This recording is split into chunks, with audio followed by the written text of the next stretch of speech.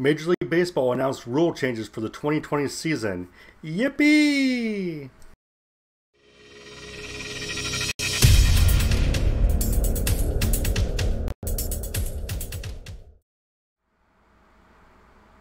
Hey guys, it's Josh and Now You Know It All coming to you today to talk about the rule changes from Major League Baseball, because nothing could go wrong with Major League Baseball backing something up. Yeah, whatever. Okay, guys, before we jump into this, take a moment, subscribe to the channel. That way you know when new videos come out. We got new content coming out every day. And with the season about to start, we're going to have interviews and lots of fun stuff. Just anything I can think of that's baseball related, I'm going to do a video on it just because it's fun. Also, don't forget to like the video. It does help out to let other people know that the video is here. They can find it and kind of be a part of the 90 Know It All group. So, simple things, takes 2 seconds. Subscribe, like, and it's easy. So guys, let's jump into this. Here are the new rule changes for 2020, and I don't hate all of them. First one right off the bat, I hate this one. 3 batter minimum for relief pitchers, for starting pitchers. Now, I get where this comes from. I kind of hate the idea of an opener. So, hey, make a starter face at least 3 batters. Sure, great. No, that's fine. And I understand that they get tired of having, a relief pitcher come in and face the first batter, then another one come in and face the next batter, then another one come in to face the next one. It does slow the game down. It is kind of, as a fan, kind of boring, especially if you're watching it on TV, to have it go from commercial to commercial to commercial. It does get kind of boring, kind of tiresome.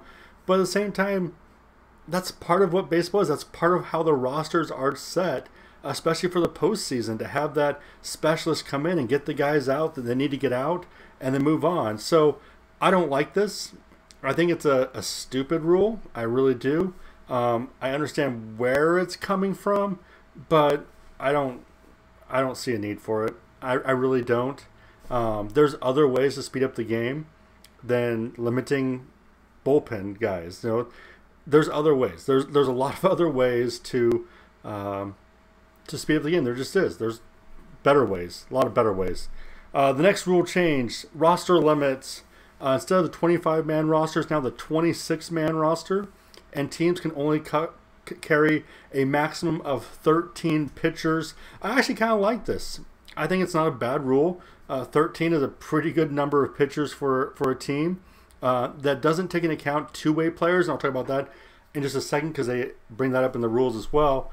But I like the idea of having another player on the roster. It doesn't hurt to have another guy who can be up there, who can run, who can hit.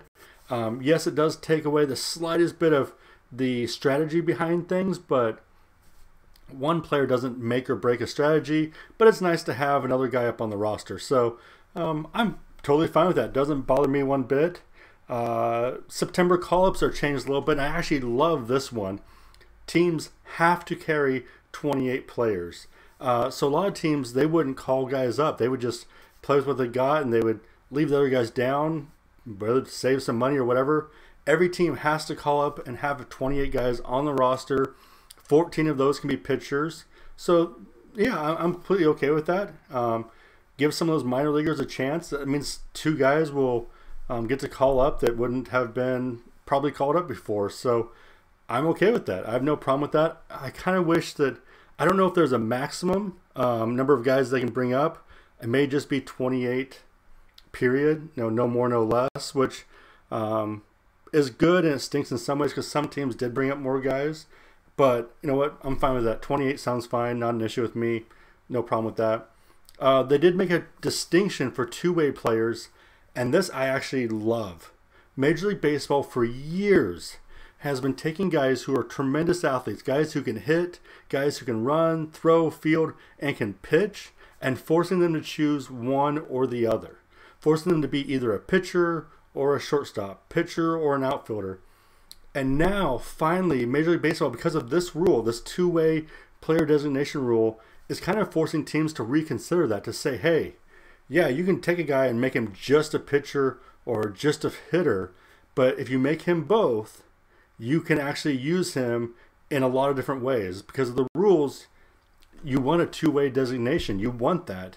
And I think that's a good thing. I think it's a good thing to encourage teams to find these athletes and develop them to be all-around baseball players, to be pitchers, outfielders, to do it all. And if you can do it all, your value is a lot higher. So I think, you got Hunter Green, who was drafted just 2 years ago.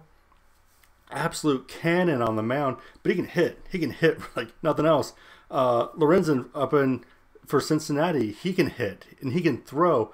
Guy's got a legitimate bat. I mean, he could probably start for a lot of teams in the outfield, but he also can throw. He's a good pitcher. So I like this two-way designation. It kind of forces teams to rethink what they've done for the last 40, 50 years. Forces teams to say, hey, maybe we should train a guy, take an extra year to train him both in pitching and fielding, be a position player.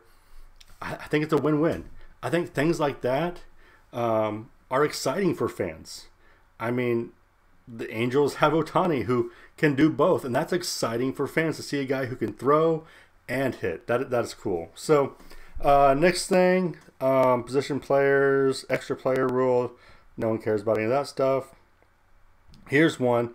The injured list for two-way players and for pitchers is now 15 days again, not 10 days.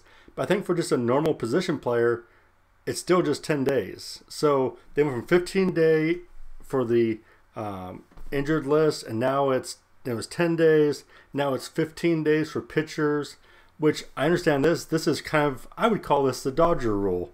They would just, oh, look, one of the pitchers has a hangnail. He's on the disabled list for 10 days just so he can miss a start or two. They can bring another guy in to throw. The Dodgers did that. A few other teams did that as well. I get this one. I kind of like this one too. If a pitcher gets hurt, 15 days. That way teams can't manipulate the injured list and work that system like they were. I mean, that was the rules last year, so it's perfectly fine they did that. But I'm glad they kind of changed this one. And now, speaking of speeding up the game, here's one that I like because I hate when managers stand in the dugout and do this because they're trying to do a review or see if they want to do a review. They now have 20 seconds instead of 30 seconds. Good. If you're going to review it, review it. If you want to challenge the play, then just challenge it. Don't sit there and try and hold up the game. I hate seeing the managers with their hands up, stopping the game and waiting. Speed that up. Speed that up. I mean, make him go faster. Make him make the call. Make a decision. For most managers, trust your gut. If you think the guy's safe and he was called out, challenge it. You only get a couple challenges. What is it? 2 challenges per game. So challenge it. Challenge it. Why not? What's it hurt? In the playoffs, yeah, rely more on your video guys, but I hate when managers stand there with their hand out, stopping the game for a full 30 seconds, and then decide, nope, don't want to challenge. Yeah, 20 seconds, I'm fine with that. It's a good rule. So guys, really, these new rule changes aren't horrible.